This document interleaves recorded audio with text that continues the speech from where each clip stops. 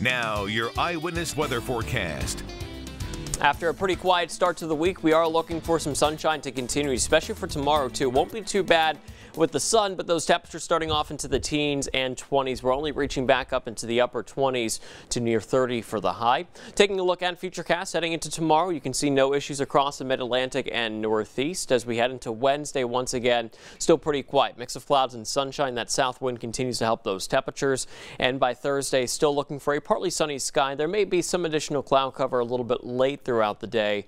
And then for Friday, more clouds and sunshine. Those temperatures at least are improving for us. So here's a look at your 7-day forecast. Quiet as we go into Tuesday, Wednesday. We'll have some sunshine around, temperatures 30 to near 40. And then for Thursday, we will look for highs into the lower and mid 40s.